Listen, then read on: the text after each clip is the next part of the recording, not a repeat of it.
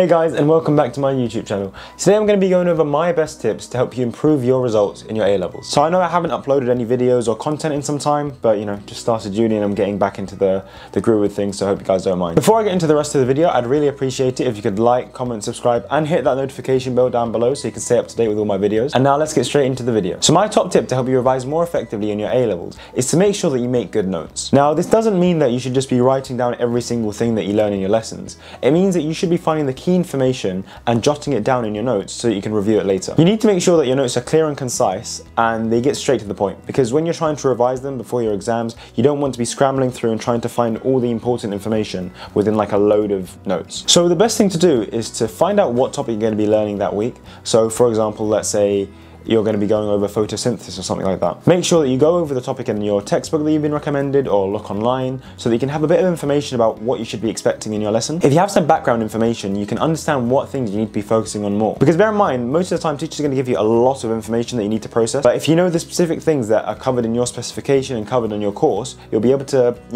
sort out your information quickly. So in the ideal situation, before the lesson, you would have gone over the topic that you'll be learning. As a result of this, you'll know all the key information that you need to jot down on your notes. And if you've done some good pre-reading, you'll also know what sections you don't quite understand, and in the lessons you can use that time to ask the teacher for any extra information so you can fill out your notes more. It's important to note that everyone understands or interprets their notes in different ways. So when you're writing down your notes, make sure that you write them in a way that you understand and in a way that is clear and concise. My next tip is to make sure that you find out how you revise the most effectively. So some people like myself just like to write a load of notes and just, splurge and rewrite until the information kind of sticks in their head. Other people find it useful when they go and write flashcards. Some people like to draw diagrams or pictures, and other people like to watch videos. Everyone learns in different ways and everyone revises in different ways, and there's no point copying someone else that gets high grades because their way of revision might not suit you. I'm sure if you ask every single person that scored highly in their A-levels how they revised, they'd all have completely different methods. However, one thing holds true.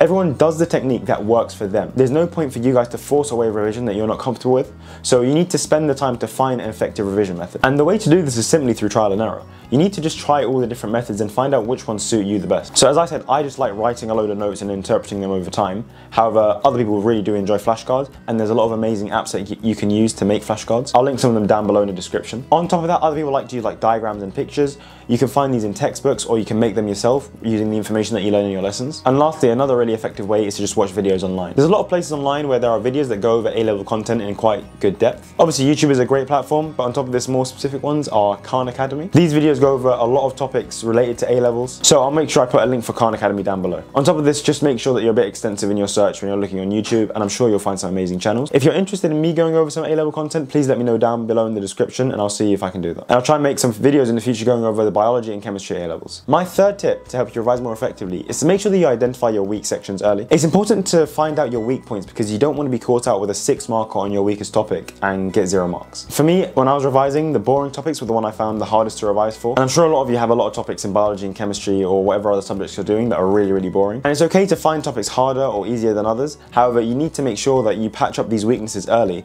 so that you do well in the future. One way to find your weak topics is by doing past papers, so going over the different papers and seeing which sections you do worse in on average. On top of this, in general, you'll kind of know what topics you struggle with, so just make sure you're actively trying to make better notes and going over more difficult questions online to try and improve your score. I know a lot of people fall into the habit of doing questions on topics that they're very comfortable with, but this isn't a good habit because it just makes sure that you get better at something that you're already very good at and you neglect the things that you really need to improve. So it's a negative cycle. On top of this, in your exams, not all topics are weighted evenly, so you might be really unlucky one year and most of your paper will have questions on the topics that you're really weak at. And if you haven't revised them properly, you're just going to fail. So again, make sure you identify those weak sections early and patch them up as soon as possible. Of course, if you don't enjoy learning the topic, that's fine. You can just do little bits every week, but the idea is you need to keep it in the back of your mind and make sure that you're actively doing work to improve it. My next tip is to make sure you go over your A-level specification. A lot of people neglect the A-level specification and they don't really think it's that important. They think that all the content they need to learn is going to be taught in their lessons. But trust me, sometimes teachers don't go over things in as much detail as you might like. I'm sure everyone's had the situation where they've done an exam paper and they've been like, wait a minute, I swear our teacher didn't teach us this. And that's because sometimes some spec points aren't taught in as much detail as they should, and that's because most of the time teachers are trying to prioritize the harder topics or things that have a lot of content. where small spec points might just fall through the cracks. So make the effort to go through the specification for each of your subjects and note down all the topics that you've learned and all the notes you've made. I'm 100% sure you're going to find things that you didn't realize you had to know, and once you find these things, you can make the effort to start learning them in your own time. So you need to make the effort to go over the specification. Once you've done this and you've gone over the content, you can go to your teacher and ask for a set of questions relating to them, or just ask for more explanations on these more difficult or like smaller topics. Of course, most topics will be covered by the teachers in quite a lot of detail. However, the point of this is just to make sure that you get 100% of the content learned and you don't have any weird questions coming up in your exams. Of course, there's always exceptions, but we're trying to minimize the risk and, you know, increase your opportunities of getting that A star. My next tip is quite an important one, and this is to make sure that you do as many past papers as possible. I know so many people that know the content of A-level biology inside out, but still can't perform on the exam. This is because a lot of the time, even though you might know the content, you may not know the exact way to answer the question. Exam technique is such an important thing when it comes to A-levels, because there's so many questions that require applied knowledge, and if you're not able to identify what type of question is being asked, you're really going to struggle to get those 6 out of 6 marks or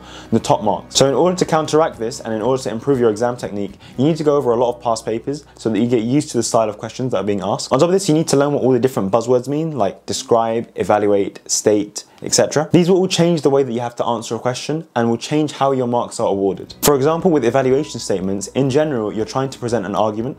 So you're trying to show the pros and cons of the specific thing mentioned in the question. With a describe question, you're trying to give the basic outline of a topic that you're trying to present. This is different from an explain question. This is because explain questions go more into depth about why things happen, while describe questions are about how things happen. I know I might not have explained that the best way, however, in a future video, I'll be going over some different A-level questions and showing you the difference between a describe and explain question. A lot of the time people get those two confused and they lose a lot of marks because they answer the question incorrectly. But in general, if you do past papers and you go over your questions and mark them using the official mark schemes, you'll find out what the examiners are looking for a perfect answer. Past papers are also a fantastic way to find out which sections need more work, and they're also a great way to find out what types of questions you struggle with. This leads back to finding out your weaknesses very early, and if you can start doing past papers and finding your weaknesses, you can iron them out before you get to the real exams. Relying solely on your knowledge and the content that you've learned is not enough to do well in your A-levels. You really need to understand the question styles and how to answer the questions effectively. So my final revision tip for your A-levels is to make sure that you organize your time effectively. Now I know this is a blanket statement, but there's a lot of ways to optimize your time management. One really obvious way to optimize your time management is to make a timetable where you note down all the topics you want to cover in that week or every single day. Another way to optimize your time is to use all the free periods you have to revise in or to go over content you find difficult. However, my favorite way to time manage is a bit less structured. At the start of the week, I just like to write down a load of topics that I want to cover by the end of the week. I won't necessarily say on what days I need to cover them or how long I need to cover them for.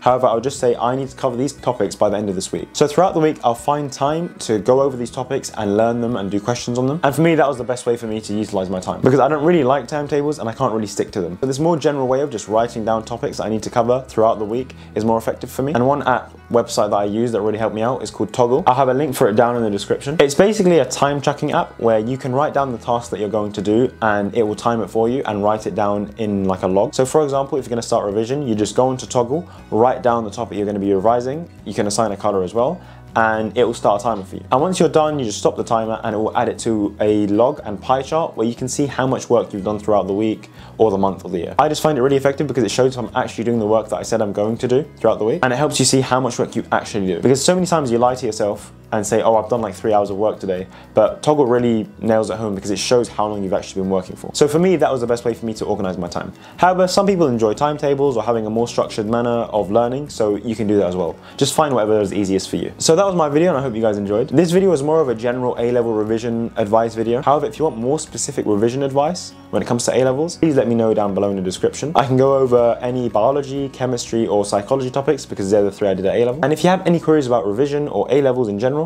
please write them down in the description box below or DM me on Instagram. Speaking of Instagram, I upload different content on there as well. You can check out my Instagram down in the description below and my TikTok as well. They're both the same handle, @FarisDen. On top of this, if you enjoyed the video, please ensure you like, comment, subscribe and hit the notification bell to stay up to date with all my videos. I always love hearing any new ideas that you guys want me to cover. So if there's anything you guys struggle with or things you want me to cover, please write them down in the description box or DM me on Instagram. Thank you for watching and I hope this video was useful.